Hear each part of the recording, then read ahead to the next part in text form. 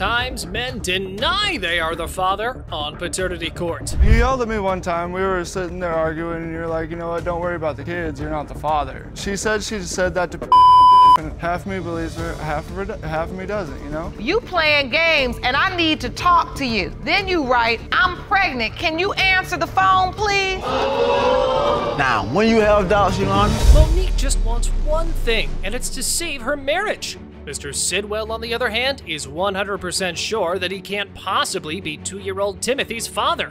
Why?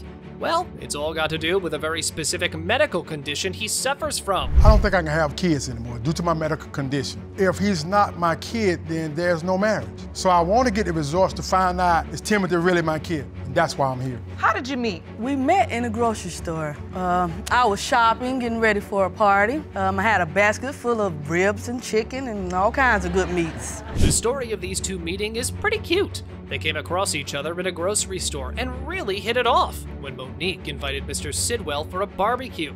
And then eventually, things started getting heated and the two became intimate with each other. What was the nature of your relationship right before Timothy was conceived? We was in a full-blown relationship. And so you were together? Yes. You say you weren't seeing anybody else? No. Mr. Sidwell wasn't seeing anybody else? I can't say that. Okay. So, Mr. Sidwell, you had bought some more phones. Now, the two had plans to marry. Before long, Monique got pregnant and flash forward 9 months, she's in the hospital giving birth to Timothy. Mr. Sidwell came to visit, held the baby for a bit, but when Monique woke up, he was gone. Did you sign the birth certificate? Even though I had doubts, yes I did. All right. Yes I did, yes I did. Okay. But I still had doubts, Your Honor, because he didn't look like me. You'll see he have a jug head, and I have a round shape. Actually, they Look both at that got head. thumb heads. I have, no, look at my head. What is a jug head? Jug head, look at his forehead. It's like a jug, Your Honor. Now, legally, Mr. Sidwell is the father, even though he denies such responsibility. And if today he finds out through the paternity tests that he's not the father, he's going to petition the name on the birth certificate. And what's more, he'll call off the wedding. I was diagnosed type 2 diabetes, okay? And it affected my sexual drive. It actually affected my erection. So, it turns out Mr. Sidwell's diabetes greatly affects his sex drive, so there's no way he can be Timothy's father. Then, a doctor is brought into court to have a more scientific perspective on the whole situation. And boy, does that doctor have some facts to spill. Diabetes damages the fine nerves and blood vessels, which can lead to erectile dysfunction. Could he have fathered a child? Well, that's a trickier question. I like these tricky questions. I'm good for at least a couple of those a day. It is possible as long as you were able to get some amount of erection enough to have relations. Well, there's no simple answer to this. It's true that his condition prevents him from having a kid, but at the same time, it's not impossible. Now, all that Monique wants is to revive her relationship with the man she loves and prove to him that he indeed is the father. Mr. Sidwell, you are the father. May I make a statement if I may? Yes. Being that Timothy is my son at this time, I would like to ask her to marry me. Miss Williams and Mr. Lee have finally decided to bring their paternity problems to the court. Miss Williams feels very angry that Mr. Lee denies being Wyatt's father. He's convinced that the baby doesn't belong to him, and he needs confirmation to end the marriage. Technically, I'm here to prove to my husband, whom I've been married to almost 3 years, that our son is his, which is something I shouldn't have to do, but it's to please him and his family. And I'm so sick of them, that's the reason why we're here, because he's following behind his family and not his wife. The saddest part is the toll it's taken on Wyatt. Because Lee doesn't accept him as his own son, Wyatt doesn't even call Lee Dad. He calls him Lee. It's heartbreaking to see that the poor kid has to bear the brunt of his parents' unresolved issues. Me and Mr. Jackson been in a relationship for almost 8 years. Look at that. But you want to say, and that's our other child, but you want to say they're not yours. Like, come on. This hurts. I'm sorry. And it hurts you because? Because before there was Wyatt, we had 2 other children that we lost, 2 other daughters that we lost before Wyatt came along. Before Wyatt, the couple had already been in a marriage for almost 8 years. That's pretty long. But they had their fair share of tragedies, with the major one being the passing away of their 2 daughters. So, after all that trouble, Mr. Lee shoving doubts in Miss Williams' face is just wrong. First message says, "What's up with you, stranger?" Your wife responds, "Laying low and making sure blank right." Read it carefully. The friend says, "When can I see you again, though? I had fun kicking with you." And then you respond, "I'm about to call you. Make sure you answer. And I know you had fun with me." Turns out Miss Williams has a notorious track record of cheating, and that's why Mr. Lee has trouble believing Wyatt is his son. He's plenty of proof to prove that his wife wasn't with him when Wyatt was conceived, so the only logical conclusion in his head is that he's not Wyatt's dad. You playing games and I need to talk to you. Then you write, "I'm pregnant. Can you answer the phone, please?" Now, when you have doubts, Your Honor, Technically, if you have no one to communicate with and you're pregnant again due to the fact that you just lost 2 babies and you're scared and that person is not there for you mentally and emotionally, that's the whole reason why we went on break. So, the two were broken up before Miss Williams got pregnant again. But here's the thing, Mr. Lee believes that Miss Williams was already pregnant before the two reconciled. She keeps insisting that she conceived Wyatt during that window. But... So you're saying that there was another man you slept with when you all were off but trying to come back together? unprotected sex. No, it was not. How do you know, Mr. Jackson? Were you there? Your Honor, No. that's the thing she No, told Your Honor, me, Your this Honor. man, he's full of it. Mr. Lee then brings in his cousin as witness. His cousin states to the court that she spotted Miss Williams talking to other men, and not just that. She saw her get into the car with them for 30 to 40 minutes, God knows doing what. You have seen Miss Williams with your own eyes? Yes, like what did you outside 11:30, 12 o'clock at night in somebody's car for? If Lee at work, it's not his car. So I have family members that's coming from out of state. Why I'm not from bring New them in the Orleans, house? y'all are from Georgia. So therefore, if my family want to roll up on me, Why not bring at them any in the time house? of day, they can. Judge Lauren scolds both of them for acting like such children, and how it's taking a toll on 2-year-old Wyatt. That's the age when kids start to develop emotional bonds with their children. And what's important is that Wyatt grows up with a father. Guess only the results can settle things for now. Mr. Jackson, you are the father. Thank you. So that same energy y'all got, y'all can pack him up at my house. Thank you. Thank you. Pack it up, little I girl. apologize. Y'all can pack it up. That's your little boy. I know. Pack it up, that's my baby. Jordan and Mesgan have found themselves in a bit of a situation. Jordan denies that he's the biological father of baby Roger, and he'll go to any lengths to prove it.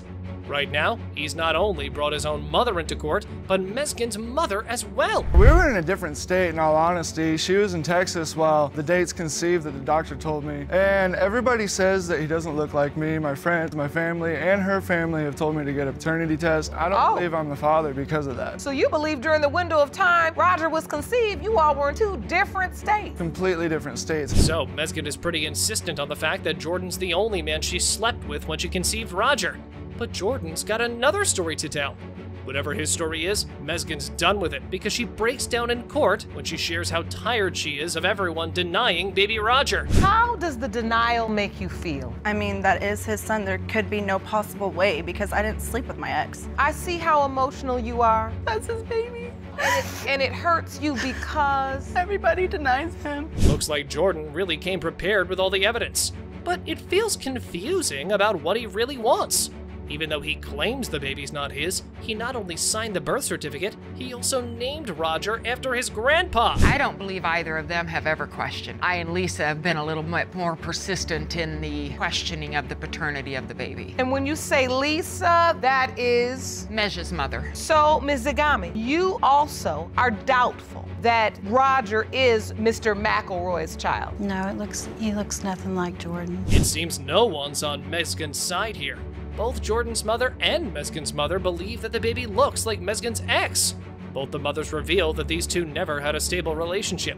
They kept fighting, so it's not possible they could have a baby together. Her mother told me that they were running around for a little bit. So, Ms. Zagami, you spilled the beans that your daughter was out running around with her ex for a while. She told me that she was with her ex. Do you think your daughter would actually cheat on Mr. McElroy? No, Your Honor, I trust Meji 100%. Judge Lauren straight up confronts Mesgan if she did anything behind Jordan's back with her ex.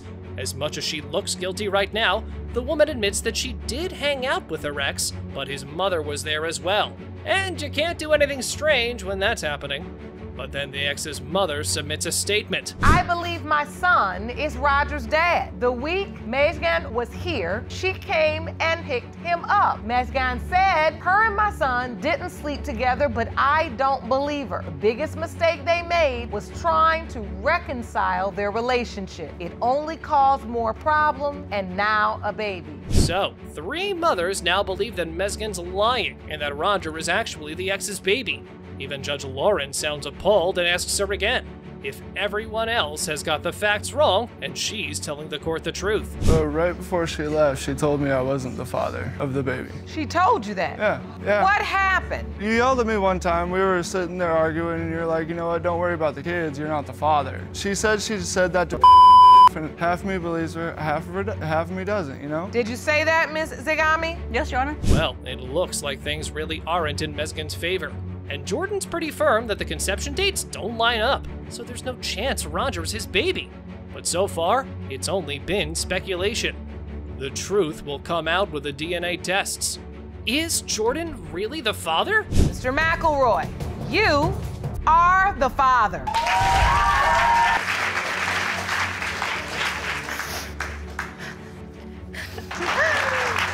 How does it feel to know, Mr. McElroy? It was relieved off my shoulders, and I love my family so much. Miss Eubanks and Mr. Wilkes have been fighting over the paternity of a beautiful son named Mozzie. All Miss Eubanks wants to do is prove that the son belongs to Mr. Wilkes, because that's the only way she can convince Mr. Wilkes to marry her. I'm 1,002% sure that he's my child's father. I just want these results for him so we can move forward and get married like we planned. You shouldn't have no doubts or no feelings that anything else is going on. And it's not just that he's doubting you, he's doubting your baby. Yes. Turns out that these two have been in a relationship for a pretty long time. Then why doesn't Mr. Wilkes believe Mozzie is his son? He does everything for him that a father should do, but at the end of the day, he thinks the baby doesn't look like him.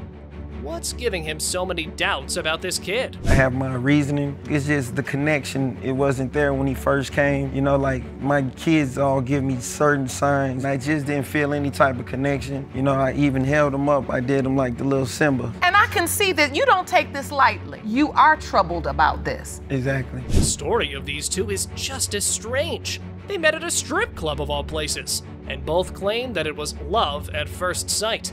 But things weren't all rainbows and sunshine.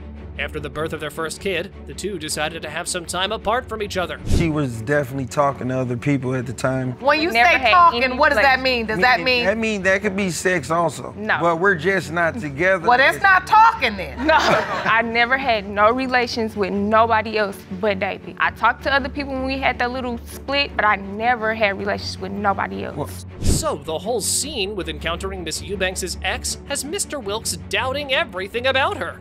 One could say that's the reason why he has trust issues and doesn't think Mozzie is his son.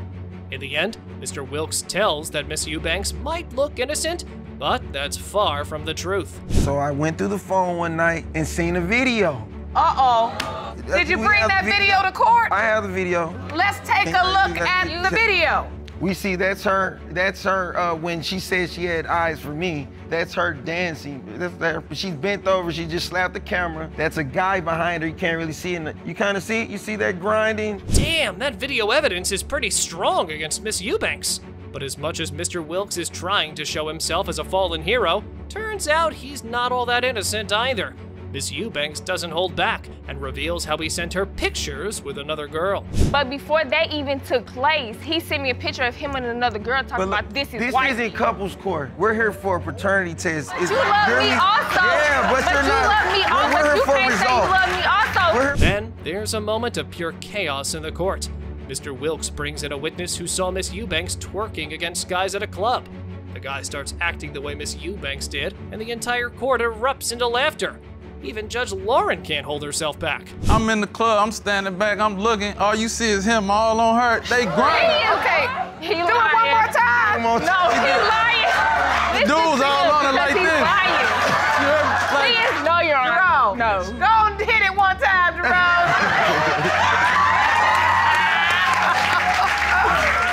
It's pretty clear that these two parties are just messing around with each other. But now that they've got a kid, it's time to make this business serious. Mr. Wilkes is just waiting for the results so he can rest easy, knowing if he's the father of Mozzie or not. It has been determined by this court. Mr. Wilkes, you are the father. That's your beautiful baby boy. Can I give her a hug? Absolutely, if she's okay.